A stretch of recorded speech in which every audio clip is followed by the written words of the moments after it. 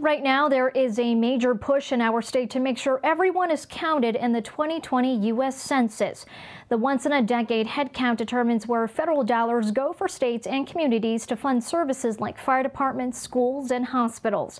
Several organizations around the state are working hard to make sure everyone is counted. Jason Black with the Connecticut Community Renewal Team joined us today to highlight how our state is doing so far with the census response rate. Statewide, it's almost 70%, and that's fantastic, right? That's higher than the national average. The national average is somewhere in the 60% range. But here's the problem. Hartford, as an example, is one of the worst major cities in the entire country for participation in the census right now. Its response rate, as of almost 2 weeks ago, was about 45%. I'm hoping it's started to creep up since then. We've been working very hard. We know a lot of other people have. The city of Hartford, Lieutenant Governor Susan Bysiewicz, she's been working very, very hard on this as well.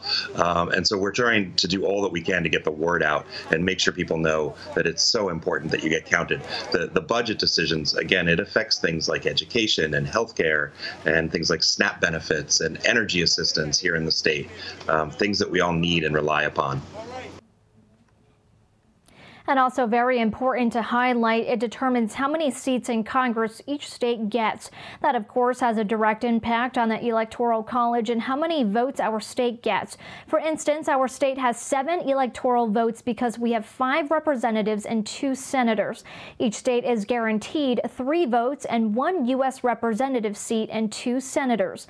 We asked him why some people may not fill out the census. There are certainly individuals who they may be wary of the census for one reason or another. They think that it's going to be used against them for some reason. But one of the things that I think people need to understand is that it's not intended to be a gotcha. Right? There's not the reason to do the census.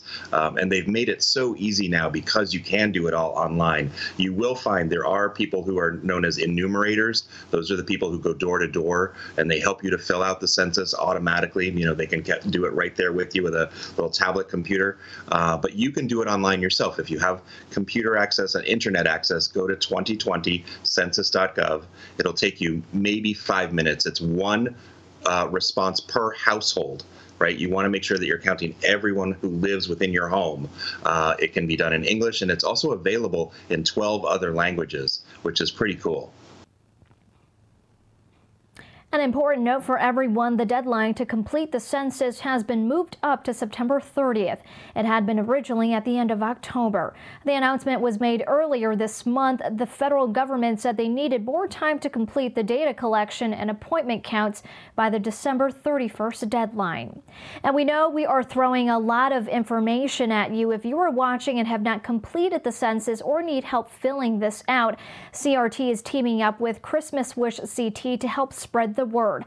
They are hosting several events this month to help people complete the census. Here are just a few of them, and you can participate in. 2 events that are coming up. One is this coming Tuesday, the 18th, from 2 to 4 p.m. We will be at the Hartford Public Library. The Albany Avenue branch will be in the back in their parking area. We're going to have free ice cream for everyone that shows up, kids, adults, whoever. Everyone can have free ice cream. It's our treat from CRT. But then while you're there, if you have not yet filled out the census, please do so. Lieutenant Governor Bysiewicz will be there with us at that event. The library is giving free books to kids that day, which is going to be amazing. And then on Friday, the 21st, from 11 a.m. to 1 p.m., we will be at the Raymond Library in East Hartford. Again, free ice cream for everybody that comes out. We will have census enumerators there once again to help you fill out the 2020 census, make sure everyone gets counted. And if you want to see more in the census effort, just head to our website, fox61.com.